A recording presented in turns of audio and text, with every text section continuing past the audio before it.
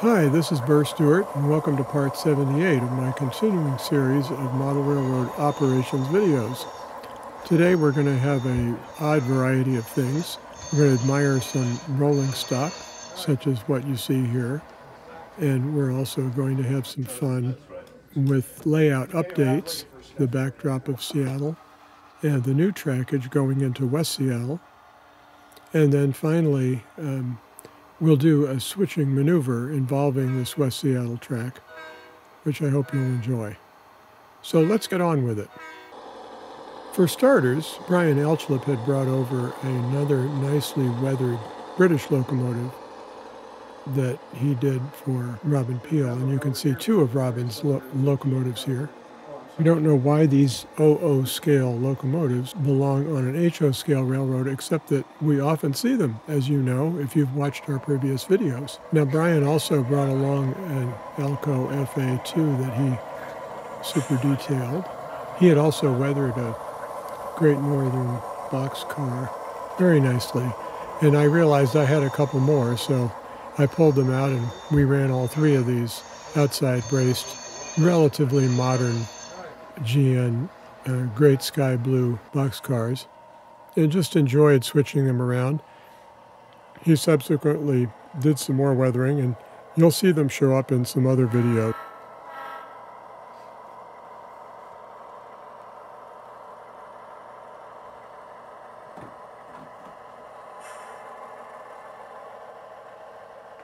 In the meantime, in anticipation of an operating session, which you'll see some in future videos here shortly, I installed some temporary trackage in the West Seattle town, and we thought we would test it out.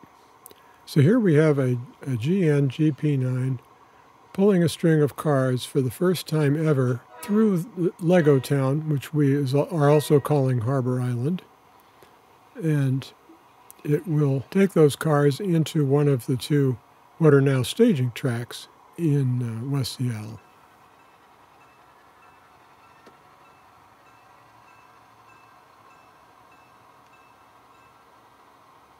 Here the engine has just come down to the switch.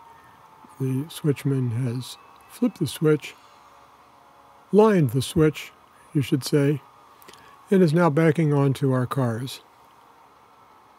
We're going to pull these cars into the staging track for the very first time ever. This gives you a chance to admire Legotown briefly. The Quonset hut on the lower left there is actually an HO scale model that was built by Jeff Lemon and came off of his recently torn down layout. But the rest of this, of course, is Lego equipment that we collected when our children were smaller. Well, there we have it. A short train with a blue GN caboose heading across the trestle towards the new West Seattle town.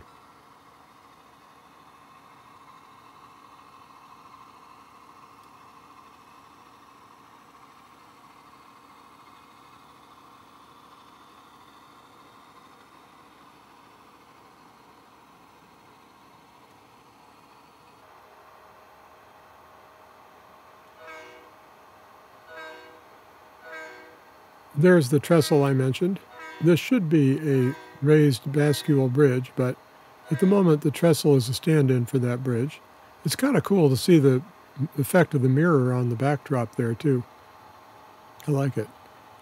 But as we got to this point, we realized that somehow the caboose had been left back there and had come uncoupled unintentionally. Now we could have gone back and gotten the caboose, which of course would have happened on the prototype. But since this is reality model railroading, I just went over there and grabbed the caboose and shoved it down back onto the train, testing the coupler to make sure it was tight. Bang! That was a serious bang. Now we thought we'd bring it back into the scene over that trestle. You can admire the mirror again. Pretty cool.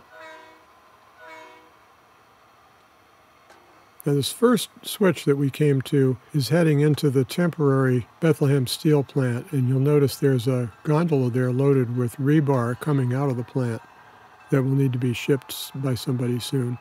But here we're stopping the engine so the brakeman can get off and flip the switch, which I'm about to do here. But then I realized the track I wanted to use was already lined properly, so that was a completely wasted effort. So now the brakeman got back up on the locomotive, and we can proceed down onto our track. Sorry, my voice is a little weird. I've had a couple of different colds in a row, and I'm waiting for it to return to normal.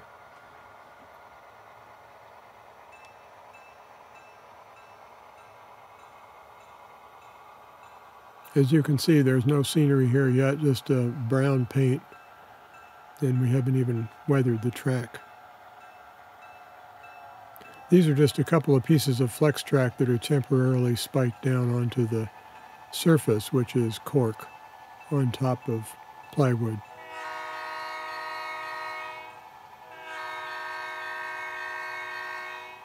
But fortunately, this track seems to be working fine.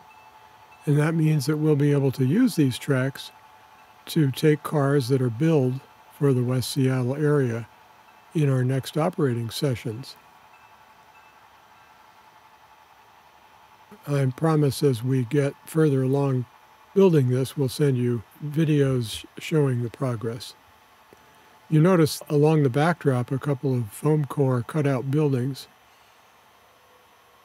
These are actually remnants from the layout as it was about, I don't know, 30 years ago, and I was modeling some of the industrial switching in South Seattle. I'm just borrowing them temporarily now to look like we're somewhere. And there's our throttle.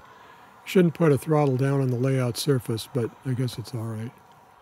And you'll notice there is the stand-in for the Bethlehem steel plant. That's a model that doesn't quite fit, but it'll do for the moment. And I wanted to show you the car card boxes are in place. I haven't labeled them yet, but that'll come soon. And if we look at the car cards for this train we just did, you can see that all four of them are actually billed to Legotown or Harbor Island or West Seattle. Now, and then there's the caboose card. And that goes in the track that's 3 over from Bethlehem Steel because we put it on the far track. So there, we've taken care of our paperwork, and that's a shot of the white pencil we'll use for marking the box. Now, just for fun, let me show you what I did later. I backed the train back out. You press F8. And then ran around it so that I could just shove the 4 cars in and not have the engine stuck in the back of the track.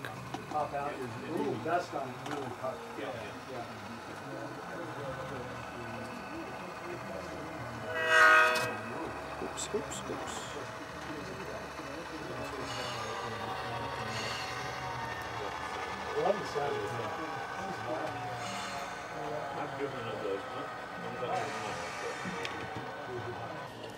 Well, enough of that. Now we can listen to the fun sounds of this Deltec locomotive that Robin brought over and Brian weathered.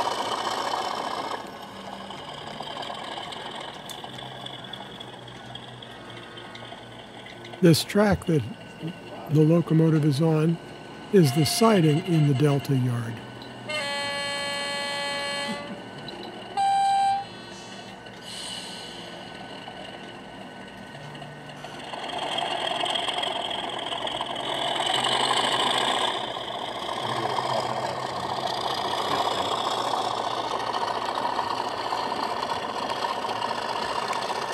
Let's hear that horn one more time.